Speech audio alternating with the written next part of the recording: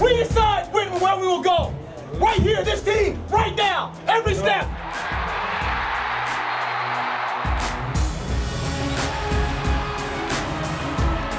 Splashes it through. Oh, what a big shot. Wear them down with our effort. Wear them down with the consistency of it.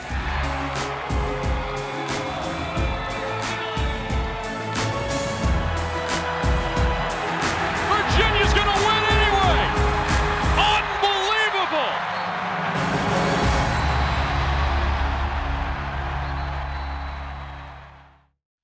Cavalier Sports Weekly is brought to you by Stellar One Bank and by UVA Health System and by Geico and by the Virginia Athletics Foundation. On this edition of Cavalier Sports Weekly,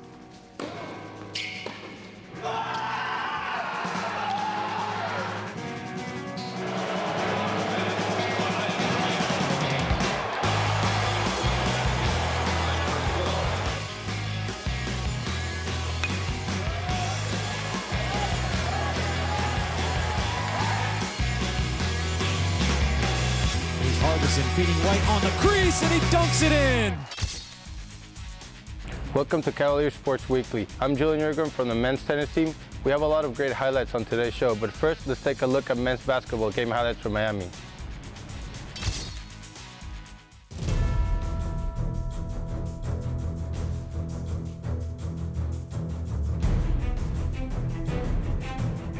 Larkin's looking for his first points. He works around a straight up high from Gamble. It's a pick and roll as he sends it right back to Gamble down low for the easy dunk. We struggled early defensively, and then we tightened the screws and were more sound. Certainly they missed some shots, but we got back to the only way that would give us a chance in this setting. Anderson is isolated. He feeds down low to Nolte, who lays it in off the window over to Rand Scott. Puts it on the floor with a left-hand dribble. Takes it baseline now. Attacks on Gamble and banks it in. Gamble did not challenge like you would expect there, and Anderson scores his first points of the night. Larkin's got it now, handing it off to Kachi. Kachi, top of the arc. Puts up a tough fadeaway shot from the top of the arc, and he hits it with his foot just inside the three-point line. Joe Harris on the other end of the floor, attacks inside, lays it off the window as he slashes through the defense to pull Virginia back to within, back to even at 26 points apiece. 2 minutes and 8 seconds into our second half. All even, nothing settled through the opening 22 minutes of this one from Coral Gables. Larkin slashing his way on the other side. He kisses it off the window and good as he puts it off the window from about 3 feet out, just left of the lane. So quick, and our game plan was really, like most, you got to try to not let him get into the lane.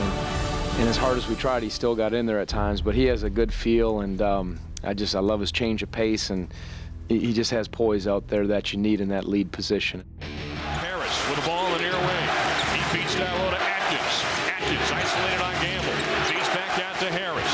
Harris with a hand in his face coming from McKinney Jones. Takes it hard to the rack and banks it in off the window. Joe went right past McKinney Jones. Kachi passes out of the double team to Brown. Now they send a Larkin back to Brown. Spots up. Open look from three. Hits it. They had to earn it for the most part. They started picking us apart a little bit with our post trap, but there's not a lot of answers because they can spread you out and they can get you inside, and that's what's hard about them is they're a multifaceted team, and that makes it challenging. Larkin, what a move, a scoop shot going into the air between two defenders and showing why he is one of the best in all the land. Working around Johnson, he feeds out to the near corner. Three-pointer from Anderson, touches all net. It's a one-point game, and Virginia's starting to knock down those shots. To Anderson. Anderson pulls up, 15-foot jumper on the baseline, no good. Harris with a big rebound. He puts the shot off the window and good. What a play by Joe Harris to pull his team back to within one. After the timeout, Evans into the front court, slings to Harris, three-pointer from the corner, and he drills it. It's all even, 57 seconds to go, and Joey Hoops strikes from the corner. Harris and Nolte, the pass to Harris. Harris steps inside the arc, attacks in traffic. He scoots the shot off the window, no good. He had a chance. Harris, first of 2 free throws, rattles through. This is the one that can tie it. Virginia trying to upset the second-ranked team in the nation as the free throw off the front iron, no good. He couldn't get the second one. It'll be Harris, Jesperson, Nolte, the three shooters. Inbound pass to Nolte. He fires a quick three. That one hangs on the rim and drops. Oh, baby, Nolte ties the game up. And Ron said, "No, we're going to get you one, Evan. You're going to get it," because they were the last couple. They were keying on him, and he certainly made a good call, and the guys executed. And good for Evan to step in there. I said he used a lot of the rim on that one. Well, here we go. Larkin with the basketball. He's into the front court, 10 seconds to play. Dribbles with the right hand. He's being trailed by Nolte. Sends it down low to Johnson, who lays it in off the window with 5.7 seconds to go. There's the turnover to Durant Scott on the inbound pass, and it's going to be free throws for Miami with 4.1 seconds to go. I don't know if he got in the air. Akil thought he was going to throw it back to Kaji, and he made that move, and then we left the rim unprotected. For playing such a sound majority of the game defensively, it does sting to give him one at the rim. If Bub gets it, you'd have been able to get down there and make a play, and heads-up play on Scott's part, not a heads-up play on our part. It's got to sting, but you also got to learn from it and bounce back. A lot of basketball left, and we're looking forward to it. This portion of Cavalier Sports Weekly is brought to you by Geico. 15 minutes could save you 15% or more on car insurance. Welcome back to the show. Last week, the men's tennis team traveled to Seattle for the ITA National Team Indoors. Here's a look at our championship.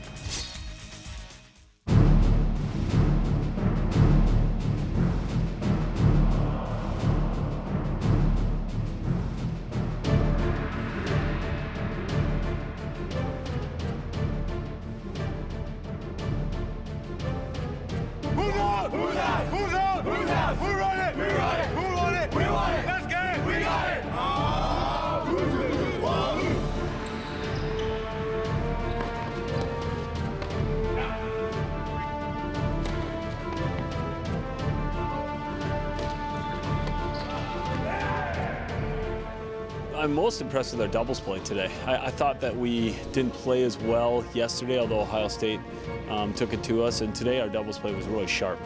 We came out and made some adjustments, and thought our execution was really good in doubles.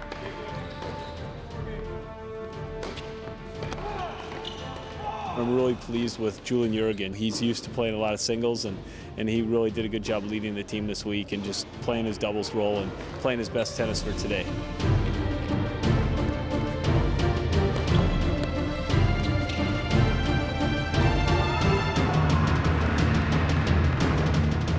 The doubles was incredible today.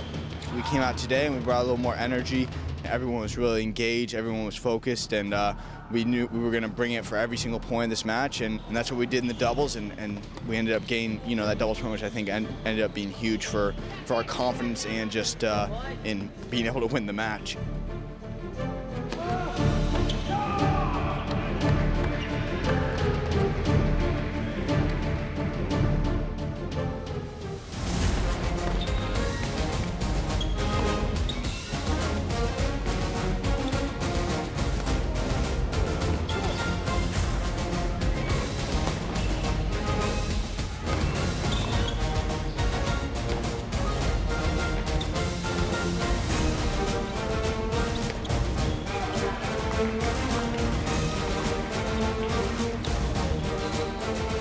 I think the fact that we've had a rough time with the USC Trojans in the past kind of sparked us a little bit, and the main goal today was just to come out and make this guy suffer, and it worked, just being focused on every single point and not letting up at all, and I didn't care about what the score was. I was just going to attack him every single point.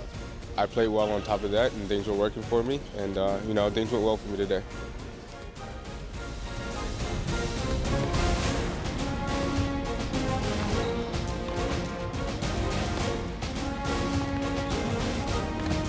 Can't say enough about the way Alex Damashon played under pressure this last few days. He just seems to embrace it. Like I said before, he's an extremely tough kid, and he just keeps getting better and better.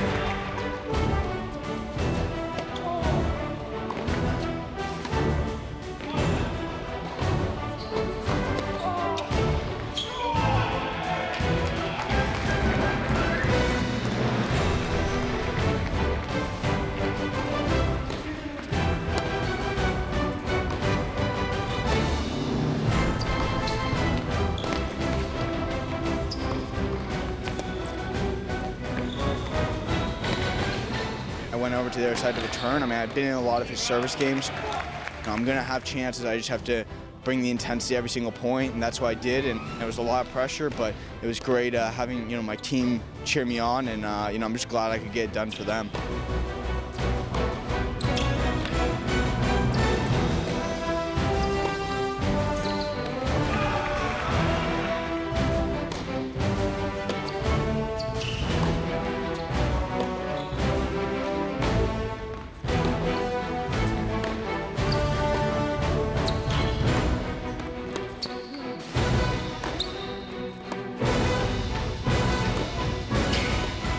To be able to share that with like a team and knowing all the work that everyone put in is, it's a very special feeling. And I'll never forget the feeling of winning that last point. It was an unbelievable experience for me. This is a special group of guys, and I think we have a bright future ahead of us.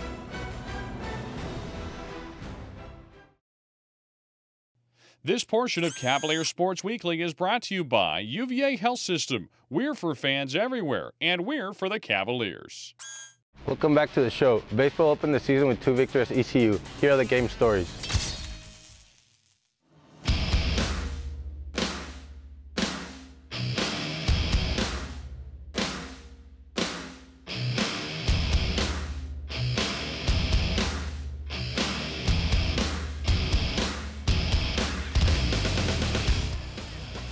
Pitch is swung on, hit out to deep right field, going back on it is Cannon, and it's over his head and is going to get out of the ballpark. A grand slam for Kenny Towns. No homers a year ago. He's got one on opening day in 2013. Kenny Towns brings them all home. Thompson with his lead off of second as Cogswell jockeys with him. Pitch swung on and missed. Waddell drops in a beauty of a breaking ball to get the strikeout and escape further damage. Brandon Waddell's got great poise, and that's why we gave him the ball in the opener of this season. Is that he's got good stuff, but he's calm, he's poised, he makes the big pitches when he needs to, and they mounted a couple of rallies, but he didn't budge. Josh Spores has got great stuff. He's got a great arm, he's got a great breaking ball. That was a big couple innings there that he threw in the middle of that ball game, because when you're on the road and you're just nursing a 2 or 3 run lead, that can be tough, and he certainly buckled down in the middle of that game.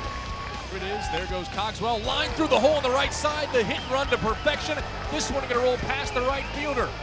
King in digging for 2. Cogswell coming around all the way from first. He slides in safely on the RBI double from Jared King as the redshirt senior delivers to make it a 5-2 Cavalier lead.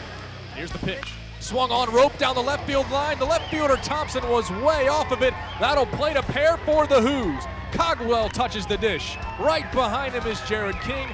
A 2 RBI double for Brandon Downs. The Who's have touched double digits, 10-3 Cavaliers.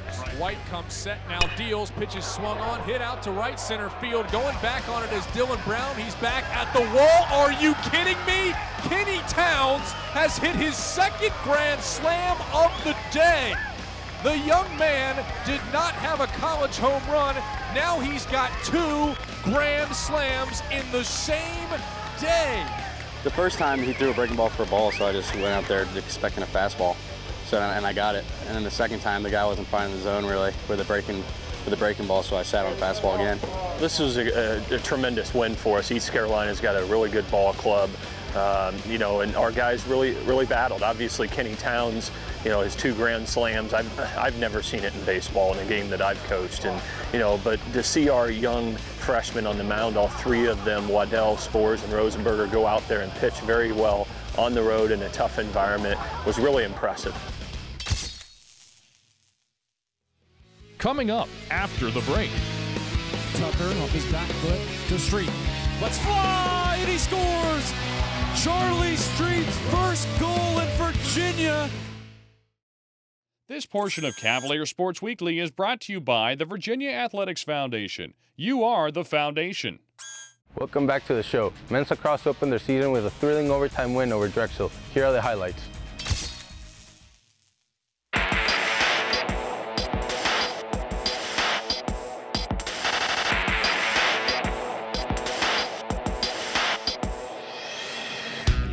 Virginia on the quick turnover. That's Owen Van Arsdale, 1-4 and white, to Rob Emery.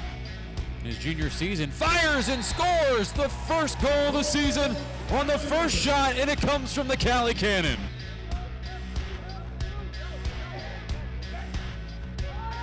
That's Nick O'Reilly bearing it top shelf, and Virginia has opened up a 2-0 lead.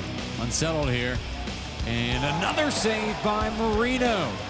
His third so far of the day, third of his career. I was very pleased with my performance overall. You know, it's nerve-wracking coming out here as a freshman and getting that start.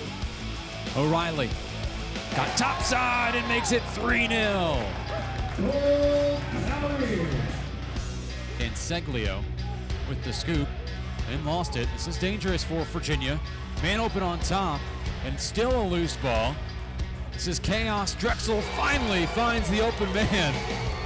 And an enthusiastic fist pump from the goal scorer, Frank Fusco, the freshman with his first career goal. Here's Prosser. Oh, great feed, and McIntosh tucks it home. Drexel within one. Most people don't realize that Drexel is a really good club, and this is a stiff test for us year in and year out. A save made by Marino as it was Dusek who loaded up, and another save by Marino. Now Matt White. McIntosh falls down. White drops the hammer with a rebound save, and Conkerton puts it in.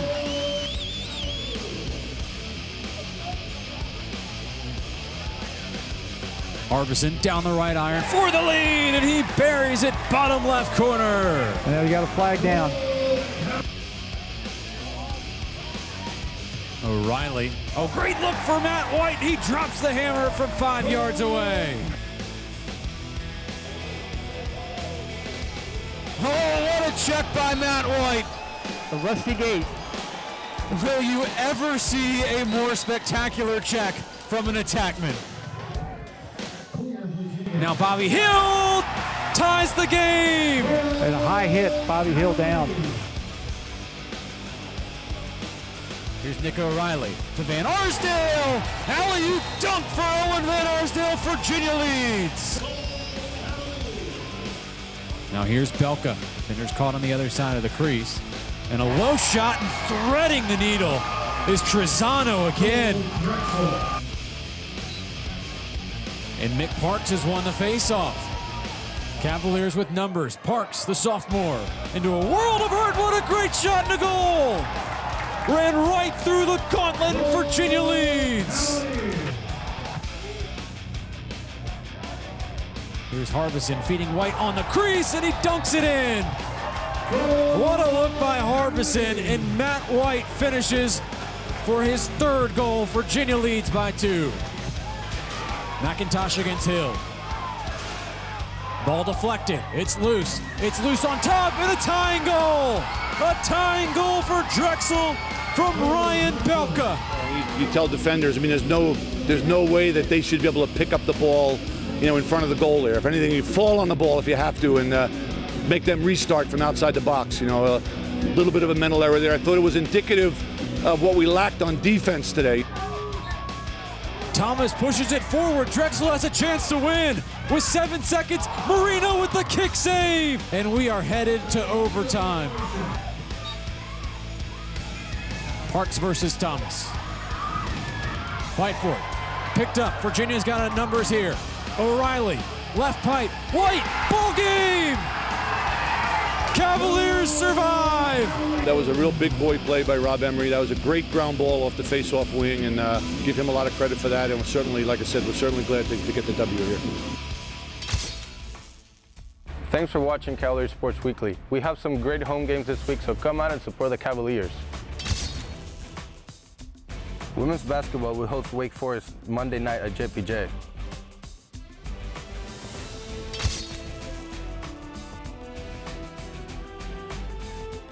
Men's lacrosse hosts Mount St. Mary's Tuesday night at Klockner.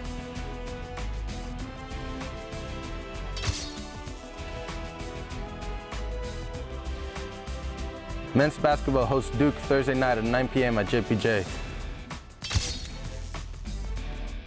And women's lacrosse opens their home schedule with Maryland on Friday night at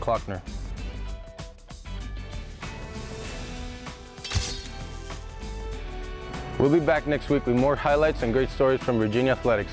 I'm Julen Uriguen. Until next time, vamos Hoos! Cavalier Sports Weekly is brought to you by Stellar One Bank. In banking, there's good, better, and stellar. Visit Stellar One Bank today to see the difference. And by UVA Health System. We're for fans everywhere, and we're for the Cavaliers. And by Geico. 15 minutes could save you 15% or more on car insurance. And by the Virginia Athletics Foundation. You are the foundation.